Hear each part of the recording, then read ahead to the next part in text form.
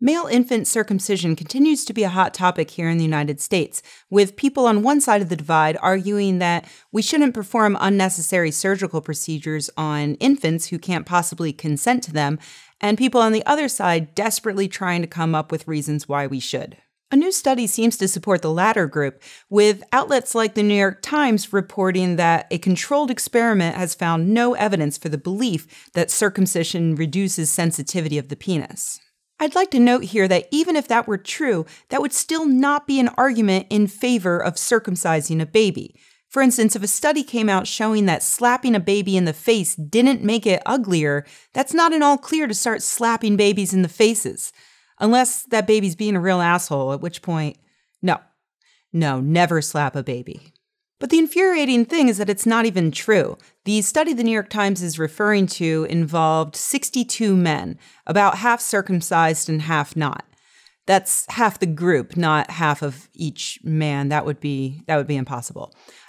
62 men. So already you know that's probably not enough to really show much of an effect. And sure enough, the researchers themselves admit that they would need at least twice that number to produce a statistically significant result. And yet, they soldiered on. The researchers tested penis sensitivity in several places on both groups of men, including on the foreskin.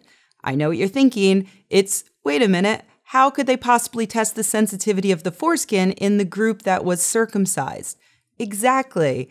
If they detected any sensitivity at all in the foreskin on the men who were not circumcised, then it stands to reason that by definition, men who are not circumcised have more sensitivity.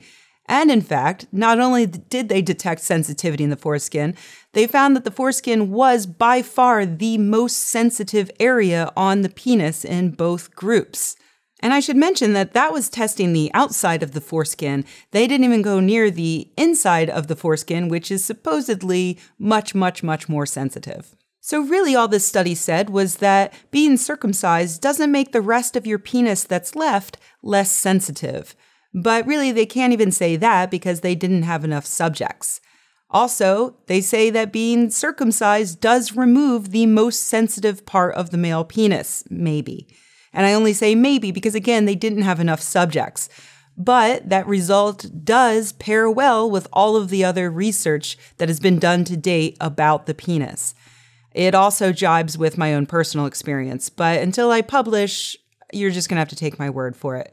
And the word of every uncircumcised male on the planet.